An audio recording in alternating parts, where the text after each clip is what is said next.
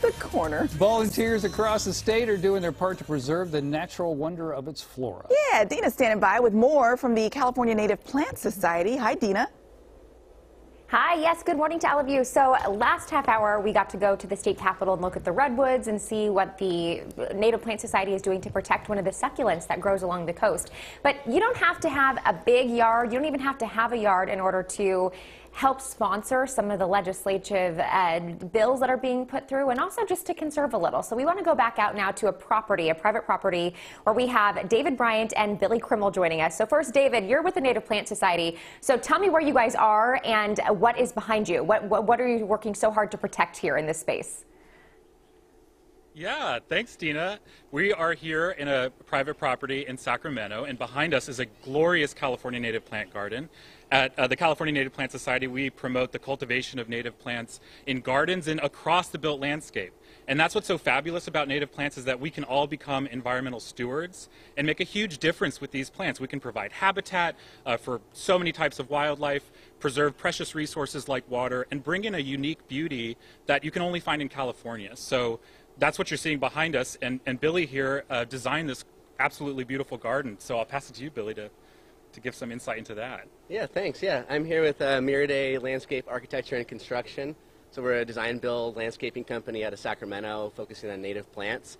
I'm really excited to collaborate with CNPS on this bloom project, and we designed and built this residential project. So it's got a bunch of native plants, providing a lot of really good habitat for all sorts of pollinators and native wildlife, and sort of with a more modern aesthetic. And a lot of the work we do is to try to show that you can do native landscaping and native gardens in a way that doesn't necessarily look like a mess and looks more like an organized and intentional landscape that people might expect from a more conventional landscape.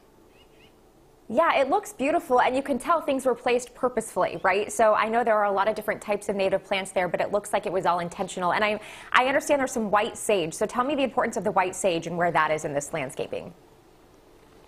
Yeah, absolutely. So another really important part about California native plants is that they're inextricable from indigenous cultures and California Native American legacies. White sage is a sacred plant to many tribes in Southern California.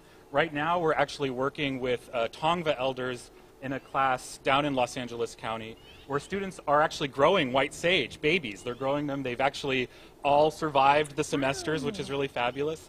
And they really crystallize when the students grow these white sage plants and hear from the Tongva elders about their culture and about their philosophy about land stewardship. It all crystallizes and becomes real. And so we are lucky enough to have a white sage plant behind us that Billy put in, and it's just, you can see a really beautiful plant. So much behind every native plant, whether you're talking about habitat or it's just natural beauty or its cultural legacies. Wow, it is beautiful, and I'm always looking for ways to spruce up my yard, so I love knowing that those are the sort of plants that will work well within the ecosystem here in Northern California too. So CNPS, you're partnering with nurseries, water agencies, other partners to transform yards with native plants. If you'd like to get more information, we're going to put all the info on our Good Day Sacramento website. They're also looking for nurseries to participate in this campaign that they're going to launch this fall for consumers. So probably, like you said, growing some more of those white sage plants and other plants so that we can put them in our gardens. So thank you both so much. It was so fun to learn more about your organization, your nonprofit. And again, you can head to our Good Day Sacramento website if you'd like to learn more, and maybe even hire the landscaper there so that you can get some of those plants in your own home.